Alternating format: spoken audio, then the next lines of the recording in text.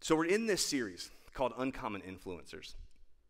And the idea behind this series is pretty simple. It jumps off of Matthew chapter 5. Jesus is giving the Sermon on the Mount.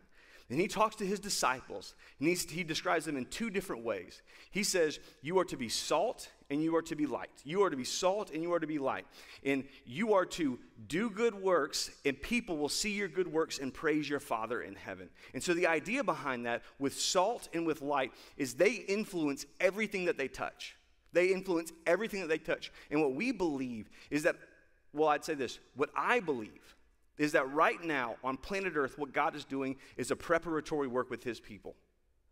I truly believe that God is doing a preparatory work in his people because I think for too long the people of God have not been people of influence. Or they have been people of influence, but they've been perhaps the wrong type of influence. In fact, today, this entire sermon is simply about this one idea: influence. Influence. And here's why I want to talk about this.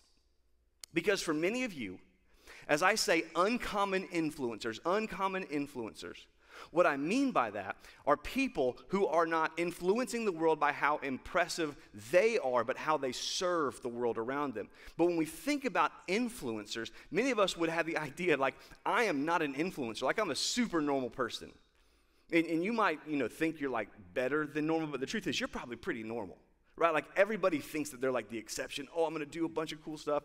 I mean, it's going to be phenomenal. It's going to be extraordinary. And for those of you who kind of, you think that, you just need to know the vast majority of people who have ever existed on planet Earth, we no longer remember. But God has called you to be a person of influence. On the other side of that, there's some of us who we think a person of influence, like I'm trying to get a job right now, not have like influence, not have like, oh my gosh, I am influencing the city for the kingdom of God. I am, I'm going for it and I'm just influencing. People are influenced by me. I am uncommon in my ability, in the span, in the scope of my influence. You're thinking, do you know anybody who's hiring? Because I'm thinking about going back to grad school now, because honestly, I just graduated and I don't even have a job. And to think about doing something of significance with influence can be very difficult. And let me kind of break down this paradigm of what we think about when we think about influence. When most of us think about influence, we think about one of two different things: positional influence or opinion-based influence. Positional influence or opinion-based influence. In fact, when you think of people who you perhaps think of as people who are influencers, most of them fall into one of those two categories. They either have a position of influence, which means they have a title, they're the boss, they're the ones who are the direct reports when you go to work, they're the people who are in charge of like the government, whether it's on the state, whether it's on a city, whether it's on a federal, national level. They are the people who have a position of influence. Or it's the people who have the strongest opinion. It's the people who oftentimes have the most polarizing opinion. This kind of like middle of the road thought process gets very little airtime because it's honestly not that like alluring and sexy, right? You see like a headline that's just like outrageous, you're like, oh, that's outrageous, I'm gonna click on that. Some of you are like, that's outrageous, I'm clicking on it because I agree. Some of you are like, that's outrageous, I'm gonna click on that because I disagree. They're like, we don't care, you clicked on it, right? But there's this opinion-based influence and there's this positional influence. But here's what I would argue. Neither of those are influence. Neither of those are influence. Positional influence is authority, not influence. And opinion-based influence is attention and not influence. You can have all the authority in the world, and you can have all the attention in the world. But just because you have authority or you have attention, as soon as you lose either one of those, you lose pull in my life, or they lose pull in your life. Now, isn't that true? Let's just take the positional influence. You have a boss, or you've had a boss, and that boss has been such an extraordinary leader. That for some reason, the way that they, they direct reported and you had the meeting and they called you in and they just kind of said some stuff and you had some conversations, that you've had a boss that whether or not they were your boss, they still had influence in your life. But you've also had a boss who the moment that they walked out of the room, the moment that you left that job, you thought, that person will never tell me what to do again. Isn't that interesting?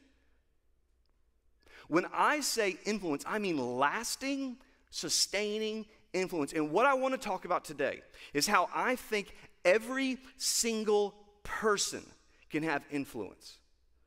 No matter who you are, no matter how old you are, no matter what your level of education, if you are, 16 listening, and you're just in school and you're like me, you're in school, but you're not like good at school. You're like super subpar at school. And you're thinking, man, I think if I graduate high school, TCC, Tallahassee Community College, has to take me. Or for some of you, you're much further along in life and you would have positional perhaps influence. That no matter who you are, no matter where you are, no matter where you're from, no matter the color of your skin, no matter your education, you can have influence. And not in this big pastoral, hypothetical, bombastic, you can have influence under the power of God. That's true.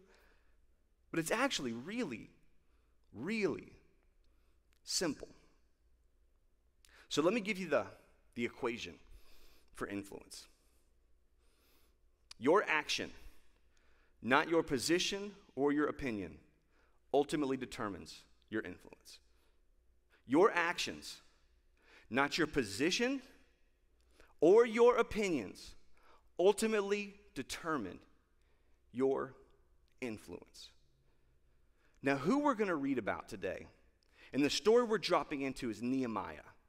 In the Old Testament, the nation of Israel had been exiled into Babylon and the Babylonian exile. Persia became the world superpower. There was a couple of different decrees that people said. Cyrus first said, if you have been exported in the Babylonian, kind of empire, then you can go back to your home. And then a little bit later on, King Artaxerxes said, okay, now Nehemiah, I know that you have heard that the walls are in ruins. And so Nehemiah, you can go home and you can build the wall around your city. Nehemiah had clapped with the king. He was the cupbearer to the king, which meant that every time the king ate or drank something, Nehemiah would taste it first. So there was a lot of trust there. But Nehemiah basically asked a king to fund and give him paid time off to build the walls, which walls were the military fortress around the city. It was the first line of defense for the military, for a city who had been historically rebellious against any king who wasn't Jewish or of the nation of Israel at that time. And so Nehemiah is a man of great influence. What we're going to see is that Nehemiah, as he travels back to the city, is a person of great influence because he was a person of great action, and a specific type of action at that. If you got your Bible, you can open it up. If you got your phone, you can open your app, however it is that you get down with all that stuff. So Nehemiah chapter 2, we're going to start at verse 7. We read a little bit of this last week, but this is Nehemiah's tail end of the conversation with the king to kind of get us going into the text this morning. And I said to the king, if it pleases the king, let the letters be given to me, or the letters be given me to the governors of the province beyond the river, that they may let me pass through until I come to Judah. And a letter of Asaph, the keeper of the king's forest, that he may give me timber to make beams for the gates of the fortress of the temple, and for the wall of the city, and for the house that I shall occupy. In other words, king, I want you to give me time off, I want you to let me go, and I actually want you to give me a letter so that you can fund it, king. We're on a building campaign right now. Our building campaign is a wall campaign, and later on a my house campaign. And king, I would like you to pay for it. And so this is what the king says. And the king granted me what I asked, for the good hand of my God was upon me. And then I came to the governors of the province beyond the river and gave them the king's letters. Now the king had sent with me of the army, officers of the army and the horsemen. But we introduced 2 new characters. But when Sanballat, the Horonite, and Tobiah, the Amorite servant, heard this, it displeased them greatly that someone had come to seek the welfare of the people of Israel.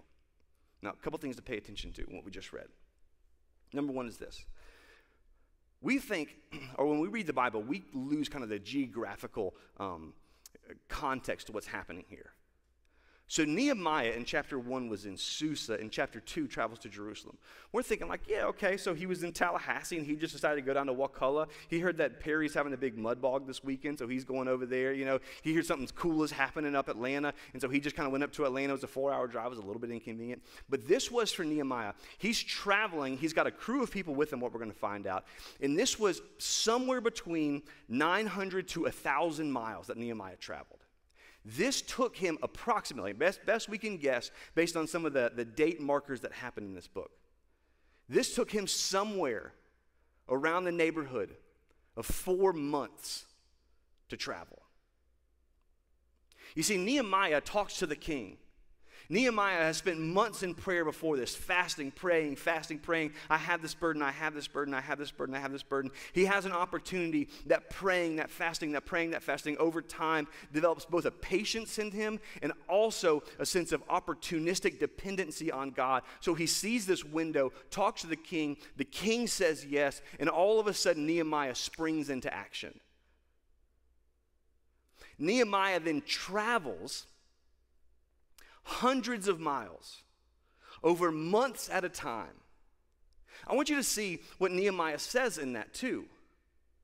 Because Nehemiah, as he's kind of, looking at the spectrum of things that are going on, he travels and he travels and he travels and he comes to these governors, and as the governors are talking to him, it says the governors were opposed to him because Nehemiah was seeking the welfare of the city. I'm going to read the rest of a big chunk of what we're going to read today, and I want you to see all of the actions that Nehemiah takes. First is Nehemiah decides, I'm going to travel. That's the first action I'm going to take. It's going to be for the benefit and the welfare of the other people.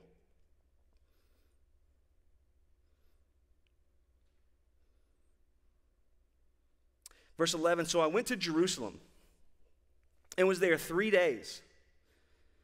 So 3 days, he doesn't really tell anybody. He says, then I arose in the night, I and a few men with me. So he's kind of like a late nighter, early riser. I tend to think that he's a late nighter because I like to be a late nighter a little bit more than an early riser. He says, then I arose at night, I and a few men with me.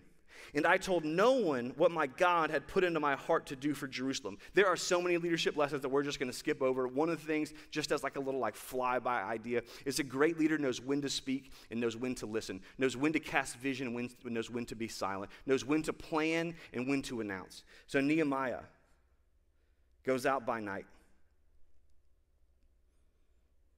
It says, I arose at night, a few men with me, told no one what my God had put into my heart to do for Jerusalem. There was no animal with me but the one which I rode. I went out by night by the valley. So I went out. I got up. I traveled thousands of miles or hundreds of miles.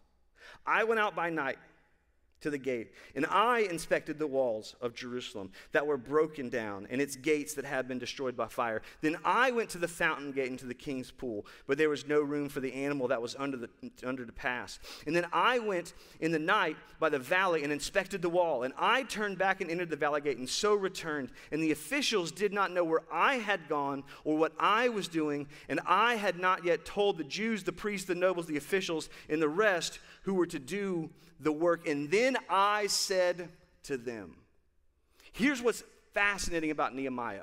Nehemiah is not afraid of hard work. Nehemiah is not afraid to get his hands dirty. Nehemiah is not afraid of action. You see, here's what I find. We want to influence people because of perhaps our opinion, perhaps our position, but for more so for the common folks like us, because of our intentions. We hope to do well. We hope it goes over well. We hope someone does something, and we're going to pray for them, and we're going to think about them, and we're going to hope for the best. And we have the best intentions as Christians. Yet we have very little action behind what we do. And don't get me wrong, prayer is absolutely an action. But very rarely does our action end in prayer. Prayer is usually the RSVP that gets us a table at the restaurant. Think about that. We love to intend good, but rarely do good.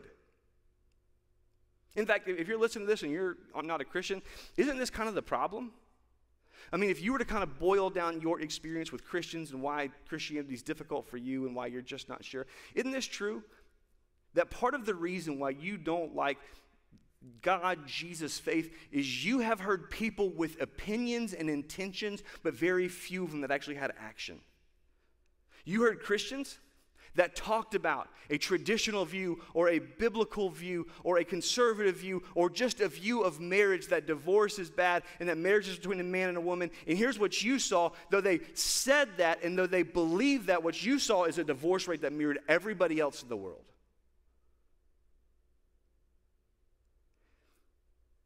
What you heard is that God so loved the world, and Christians are supposed to love people. But you interacted with people who were Christians who were the most unloving people. You experienced some Christians who were supposed to not just be not judgmental. They were supposed to be generous.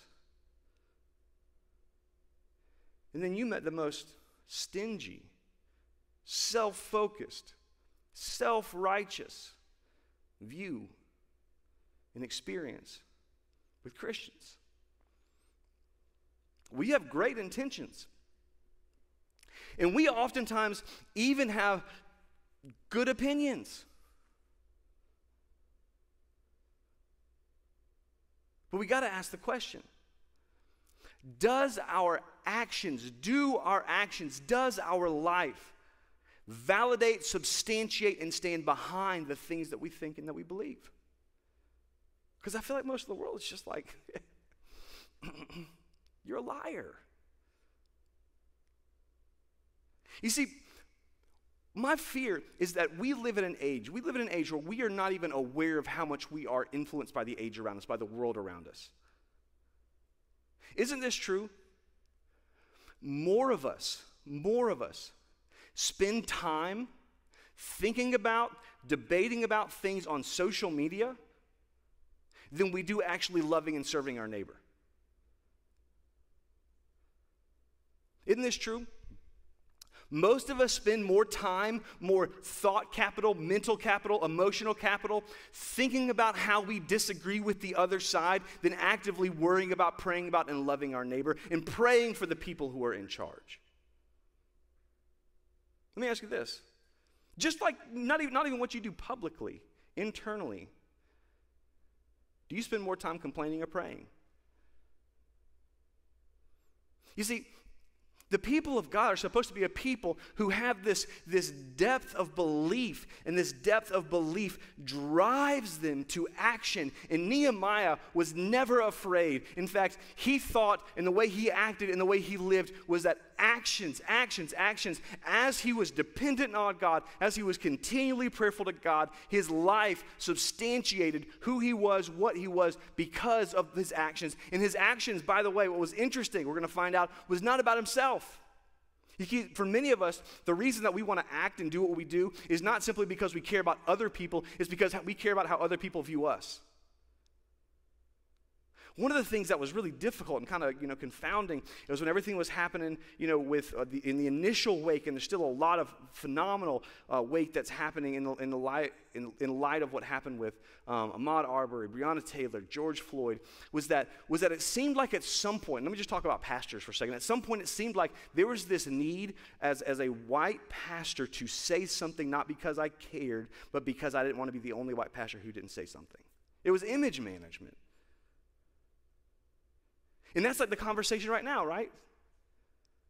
Is do I care beyond 2 weeks ago?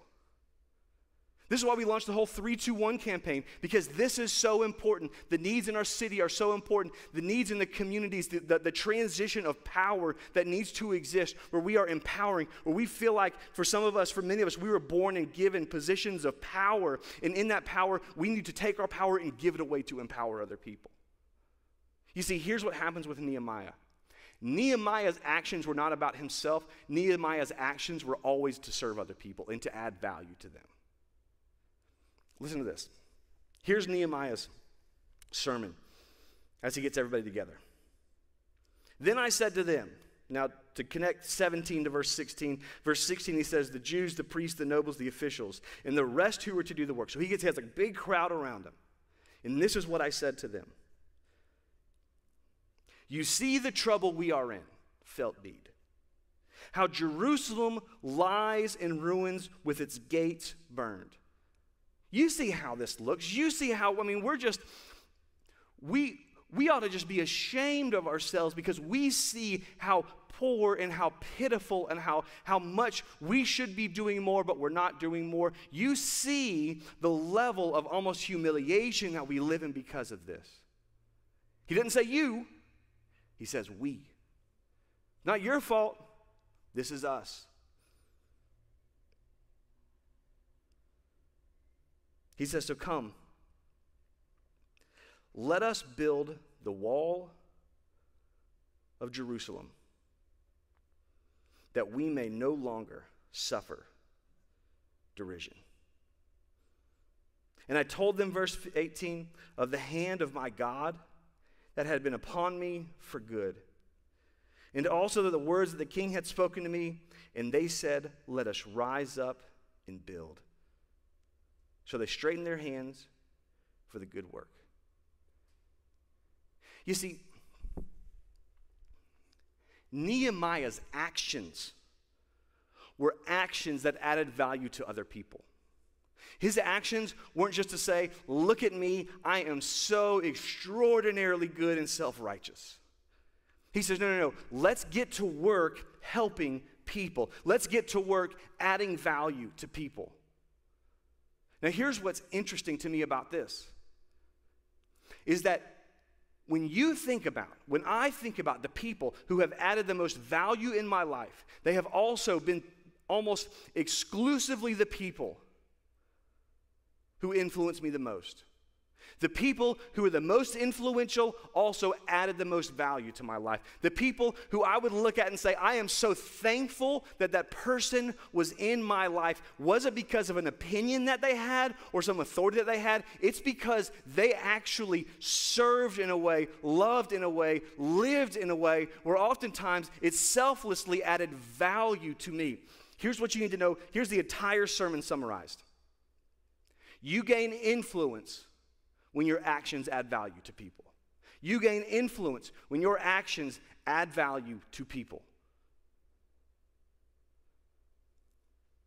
You see, actions that add value influence people.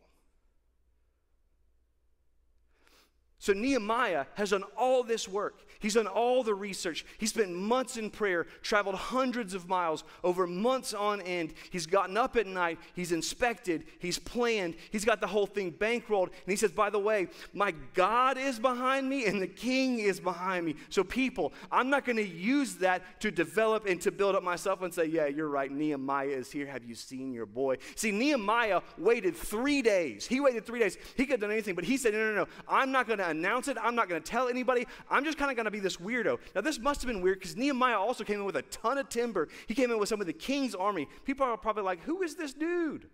Who is Nehemiah? Nehemiah could have leveraged this for himself. But Nehemiah chose instead to add value to the people and to the world around him. You see, if you've been hurt by the church, if you've been burned by Christians, isn't it true that most likely the reason is because at some point there was someone in your life who did the opposite. They didn't add value, they hurt you. They didn't come to serve, they came to expect something from you.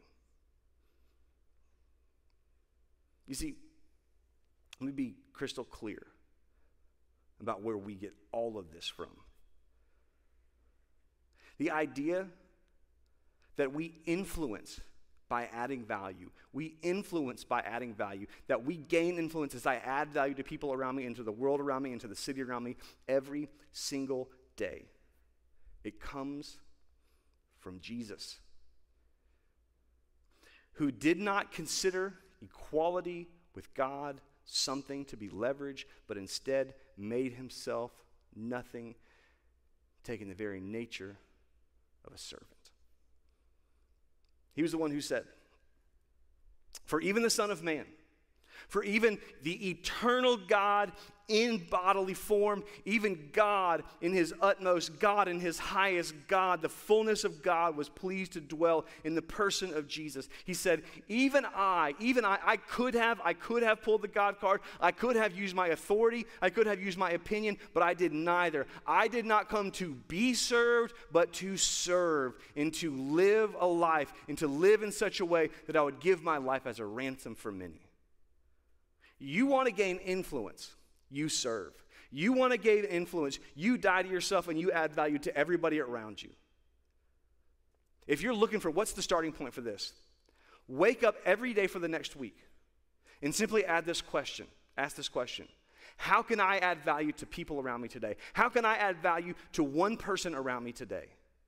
That value might be that you added value not in some crazy, big, incredible, dynamic, wild, extraordinary act, but you simply sent a text to somebody that you know is hurting saying, hey, I know you're going through right now, and I just want you to know I love you. I'm praying for me. Please let me know if there's anything I can do for you.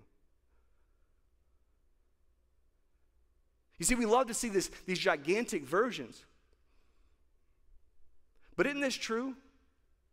That the people around you who have gained the most influence with you, it was rarely this gigantic thing that they did, and it was almost always consistent deposits of adding value and adding value and adding value and adding value and adding value to you. That over time, they became some of the most influential people in your life. This is why some parents are great parents and some parents aren't. Because some parents consistently add value to their kids, and hopefully we do that. But if your parent wasn't that great, isn't that kind of the problem? Is that you just don't feel like, and you're thankful for some stuff that they did, and it was good, and you're sure that they sacrificed, but it just seemed like they said they cared. But there was no real action. Because we value and we are influenced by people who value and add value to us. And the reason we as Christians add value to the people around us is not because the people around us deserve it. It's not because the people around us align with us. It's because the people around us are people who Jesus died for. He did not create boundaries or parameters or confines with which he would determine who would and who would not be loved and served by him. And he also didn't create clear boundaries and parameters around what that meant. Sometimes to serve somebody means that you send them the nice text. And sometimes to serve somebody and to add value to them means, hey, I've seen some stuff and we need to have a really difficult conversation. I don't want to have this, but I love you too much not to. For some of you, you see a parent that's struggling, and the best thing that you can do is just simply say, how can I serve you? For some of you, you see a roommate that's struggling. Maybe someone who, because of everything that's going on, they live with you or around you, and you know they're going through this depressive state right now. And the best way that you can add value and serve them is just simply to be with them. Not say anything, not God's got a plan. Yes, he does. But perhaps they just need to know that God's present through you. So here's the question. If we want to be uncommon influencers, people who influence the city for the kingdom by meeting the practical needs to spiritual ends and bringing the gospel as such, we have to begin with the mindset that our actions in adding value determines our influence. Our actions and how we add value through our actions determines our influence. And don't you dare think that the people with the biggest and the most polarizing and bombastic opinions or in the highest places of authority and positionally have influence. They have authority and they have attention, and neither of those are influence. Here's my prayer. Right now, there are some things that we can do practically to love and serve the people around us. But because of social distancing, because of the way that, we just have to be smart and have to be wise, for many of us, this is the burden that God's putting on our heart, that we feel like, I don't know what I can do with this. I don't know how I can act on this, because of the fact that it just seems like there's nothing normal about what has been normal. I can't say this enough. I think this entire series is a preparatory series in the life of the people of God and specifically in the life of our church. Because I think God has called us to be a people of influence, but we influence not because of who we are, but how we serve. We influence because we add value and because we serve the people around us, not because we are so incredible and cool and God has done cool things. So let me finish with this last question one more time. How could you add value to the people around you today? How can you add value to the people around you today? How can you add value every single day? And how can you build into the rhythm of your schedule that as you look back on your day, you can ask this question: did I add value today? Did I add value today? Did I add value to the people and to the world around me? And if you can say that consistently as a yes, yes, yes, here's what you will find. Over days and weeks and months and years, you will become a person of extraordinary influence. The most influential people in our church are the people who added the most value to the people in our church. The people who are the most influential in our city are the people who added the most value to the people in our city. I hope and I pray God builds us into a people of extraordinary influence because we are committed to adding value to people around us, because Jesus once looked at us, God looked at us, God still looks at us and says, I love you so much that though you don't deserve it, I'm going to send my son to sacrifice and die for you. Our actions in adding value, not our position or our opinion, ultimately develops influence in our city. Let's pray together. Jesus, we know that Christians, we have consistently been bad at this. We have consistently underperformed in that area, and God, we repent of that.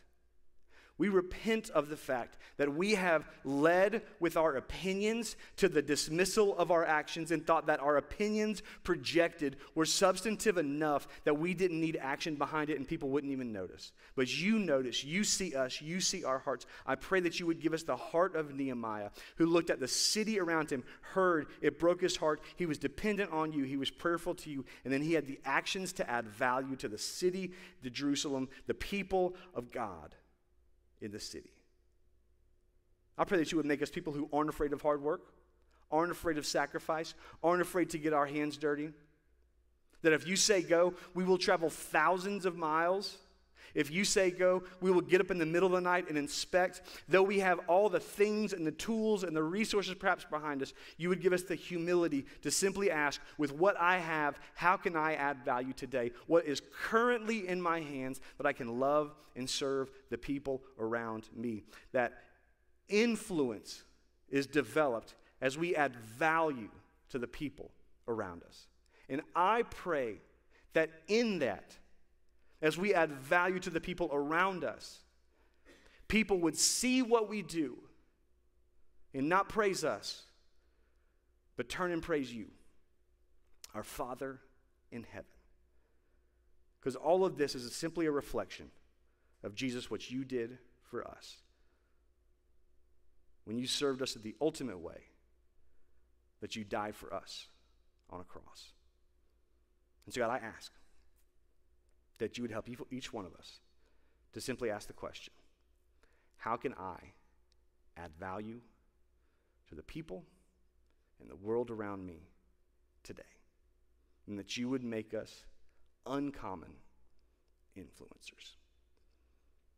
It's in Jesus' name we pray. Amen.